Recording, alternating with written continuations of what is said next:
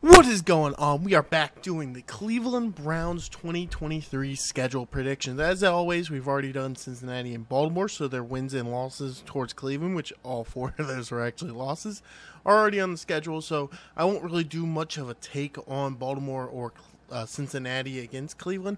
If you guys want to see that, go ahead and check out the videos that I've previously uploaded. So let's get right into it. Let's start with week 2 then, since they play with Cincinnati in week 1 and it's a loss. I think they lose in week 2 against Pittsburgh as well. I'm just not bought into Deshaun Watson and this Cleveland Brown team.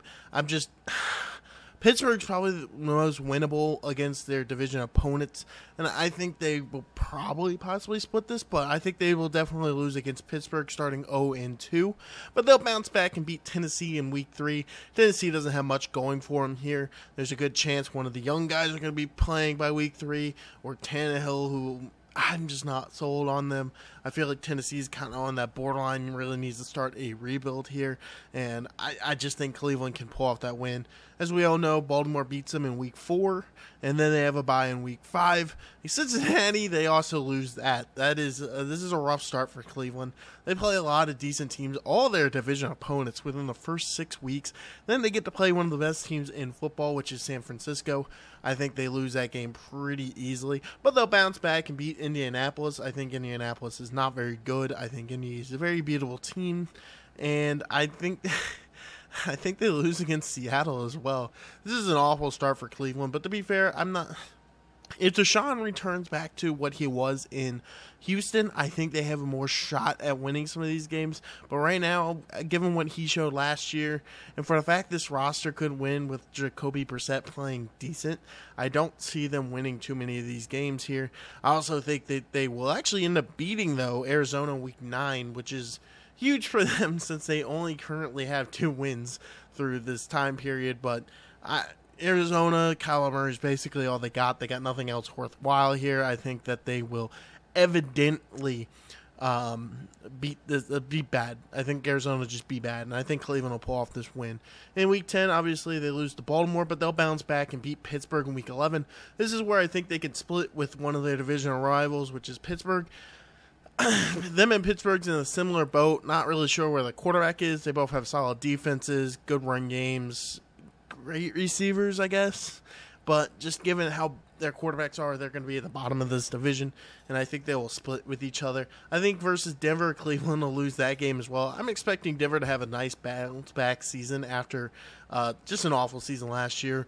Gaining their new head coach, Sean Payton, is huge. I think he will turn Russell Wilson back into Seattle Russell Wilson. I think honestly last year was a coaching issue, and I think Denver will have a nice bounce back year this year, unfortunately for Cleveland, but they will knock off the Rams in week 13. They will win that game as well. This has not gone very well for Cleveland at this point. They've only won a handful of games all season, but the Rams are a weak team. They might have an okay season, but probably not. They're kind of at that point where they're going to have to rebuild, although they don't have any draft capital for years upon years. So rebuild could be hard for them too, but I think Cleveland will pull off this victory. And I think they'll beat Jacksonville as well. I think, I gave Jacksonville the win over Cincinnati and Baltimore.